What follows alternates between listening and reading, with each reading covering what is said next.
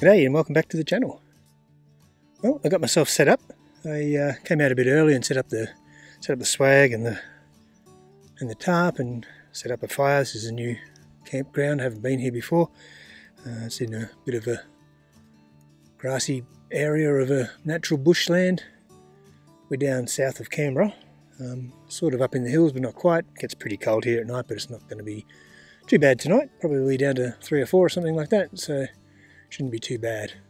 This is the view looking east, so I'm going to get the sun coming up over that hill in the morning, which will be good, and it'll shine into my swag. This is the camp that I've set up today. Handy that I could bring the car, so lots of stuff that I could bring with me, which was good. As you can see, I've got the swag set up with a tarp over the top. Expecting pretty heavy dews again tomorrow, and I don't particularly want to deal with too much wet swags. Just about to cook some dinner. Got the fire going, waiting for some coals to form up. I've got a bit of steak there and some veggies, which I'll cook up. Put some Tabasco on, should be good.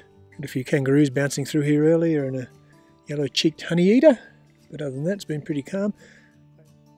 I was already set up and went for a walk out the back of the swag there, and about 15-20 metres behind me looking for some firewood, and there was a massive fresh wombat hole. So I might get a visitor during the night as soon as the sun goes down, which would be pretty cool. Hope he doesn't cause me any grief. They can make a fair bit of racket when they want to, and they can scratch and carry on, but hopefully he'll steer clear of me or just pass on by. But yeah, he's literally at my back door. Yeah, so this is the back of the tarp, back of the camp. Pretty close to the little wombat hole, just right here. So hopefully he won't cause me any grief tonight, but might make a new friend. Fatso Mark II. This is my new ute, which is 4-wheel drive, so I can get out to this property. But last car I had was only 2-wheel drive, so I was unable to get in, so I had to park at the fence and walk in, which was fine, but yeah, it's good if you can get in here. As you can see, it's pretty muddy, so it was quite fun. I'm not used to driving 4-wheel drive, very inexperienced, so it's a bit of a learning curve, which is always good, but I'm taking it one step at a time and learning the limits of myself and the truck. But yeah, it's good fun. Should have done it ages ago. My wife's not such a big fan of 4-wheel driving. I haven't been able to encourage her to come out yet, but hopefully one day soon. Kids are all up in it though, as you can imagine, and I'll probably head home tomorrow and then come back out again on Sunday. It's Friday tonight, and I'll probably come back out on Sunday with them and have a bit of a spin around. Looking and sounding pretty bloody good. Pretty hungry too. Didn't get any lunch in today, so I was working pretty hard all morning from about 6 o'clock right through until about 1 before I scooted out here, so haven't had much of a chance to have a break, so it's good to sit down. Well, suffice to say, pretty happy with that. Something I picked up from Rick Stein. I could be a celebrity chef anytime.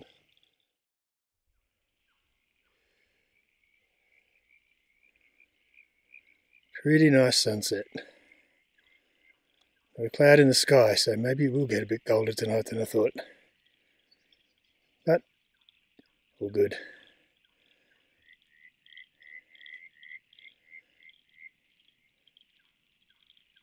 I've got my down quilt, I've got a queen size woolen blanket and my sleeping bag, so I should be right.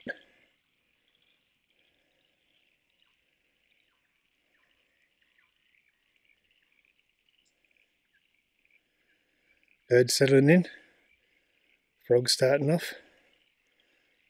Might be a noisy night.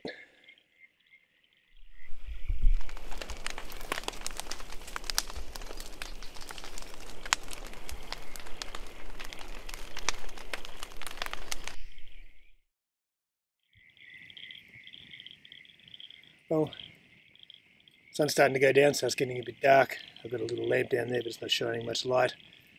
Thought I'd have a quick chat. I hope you can see me. I thought I'd just sort of maybe talk a bit about me and about my little journey and where I've been and what's brought me to this time and place. Basically, when I was when I was little, I spent a fair bit of time camping. I was part of scouts and all of those sorts of things, and it was a different world back there. There was crazy little canvas tents that you took 3 blokes to put up, and all I remember was getting splinters from the tent poles and trying to hammer the bloody weird pegs in. But we got there and it was good fun, and I didn't particularly like scouts for all of the marching and the parading and the dibs dib dib and dob dob dob and all that sort of stuff. But the chance to get out and go camping and get out in nature and learn about how to start a fire and knots and all that sort of stuff was certainly good fun, and had a good bunch of mates that come along with me, and we did that, and it was really good, and I got kind of into it. And as I got older and gave all that up, the whole camping thing never really went away. And right through school we used to go camping. There was I grew up in country New South Wales, and there's a lot of national parks, and we used to go out and spend a fair bit of time out in the bush, particularly at the river. We grew up near the Murrumbidgee River, and we'd go out there and take a tennis ball, swag, a couple of tents maybe, a couple of eskies, and that was it. And we were set, and it was good fun, and we'd have a great old time out there. And then, turned 18. Life took a bit of a turn, and I moved to Canberra. Went to uni, so that sort of put a bit of a pave to all of that sort of stuff, because life took over a bit. And I was there about maybe 2 years or maybe 18 months or something. I can't remember when it was, but I was there for a little while. And then this mad pommy guy turned up on our doorstep, and he was a bird watcher.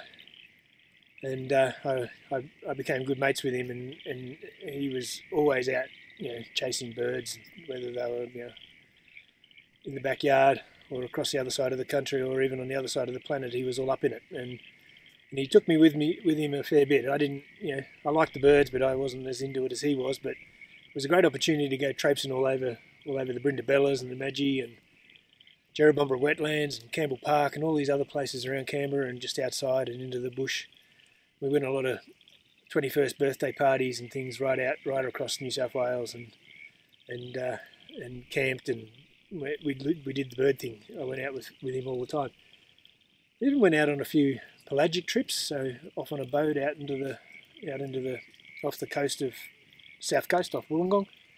Went looking for seabirds. That was his specialty and his favourite. So we did that a few times. So that was kind of good. It got me back into it, and then life took another turn, and I met my soon-to-be wife, which was one of the best things that ever happened, of course. And also, life and career took off, and the whole camping thing never really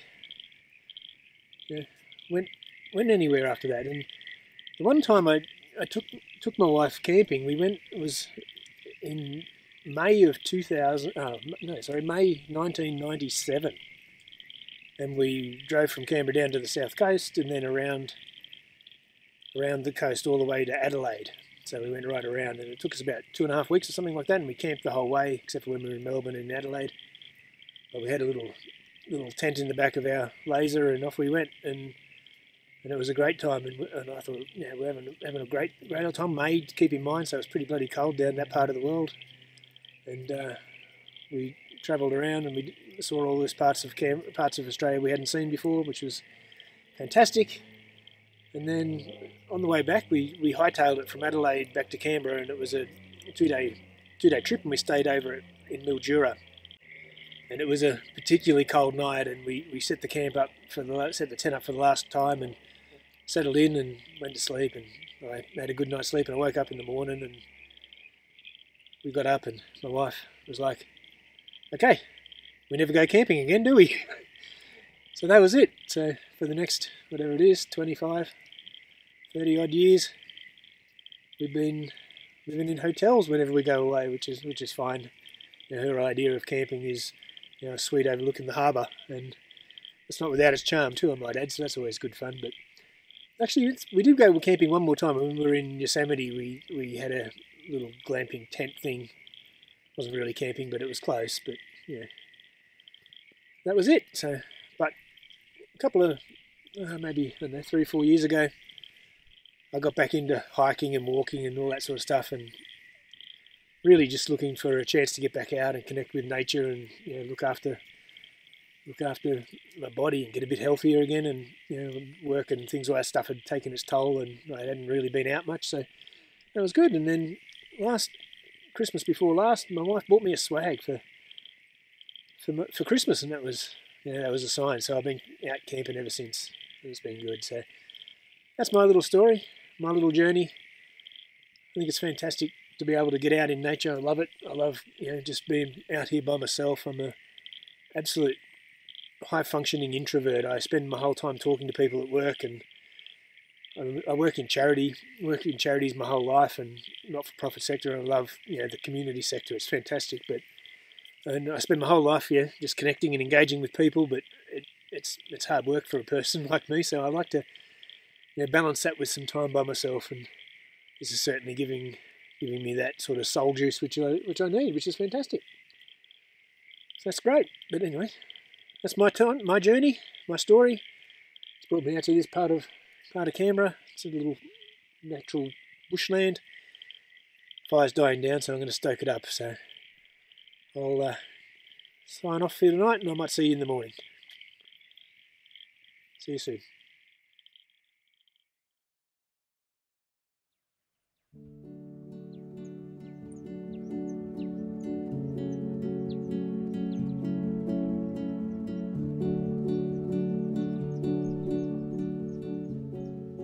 Well, good morning. Bit windy this morning. Sun's slowly coming up over the hill.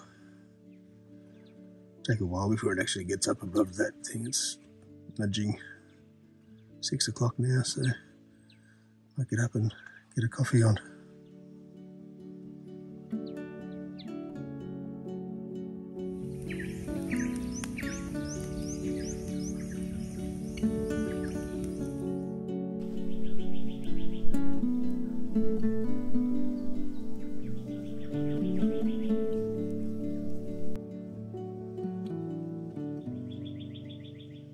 Oh, good morning. Good morning once again.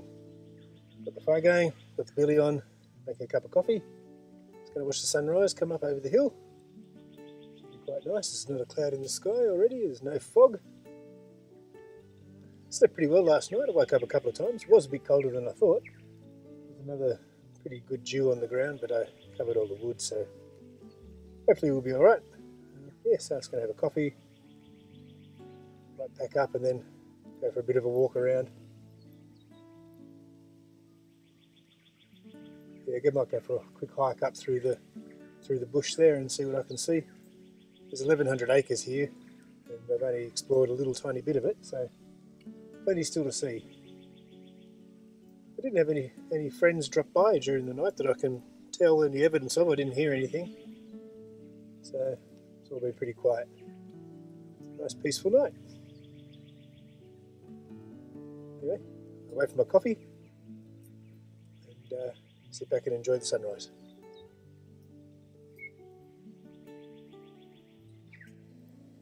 Birds are going off.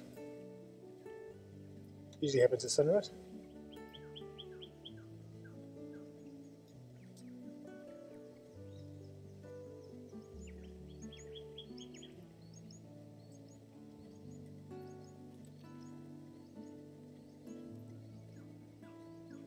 Not exactly sure what they are yet, I haven't seen them yet, but there's a bunch of honey eaters here yesterday, so I have a feeling it might be them.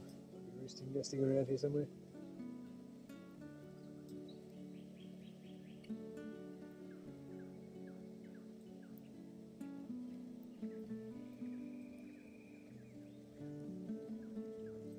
Whatever they are, it's very cool.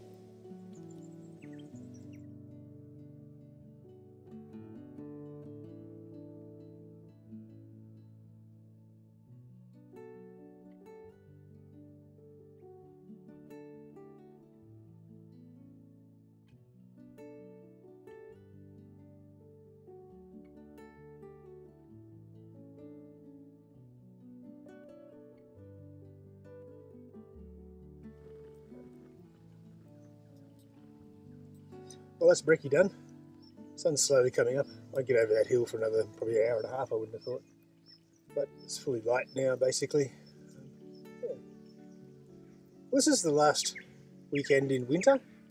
The days are certainly starting to get a bit longer, which is nice, and hopefully the next few camps will start to warm up a bit. You know, as much as I like getting out when it's cold, it is a bit of a pain having to make sure you bring heaps of layers and Uppbeat things to sleep with.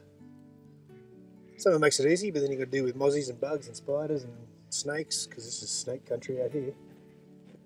But it's all good. Right, I might just finish my coffee, pack the camp up, and go for a walk, go for a hike. If I see anything, I'll check back in, but probably just go for a hike and not video anything. So I guess this is me signing off. So until next time, stay safe.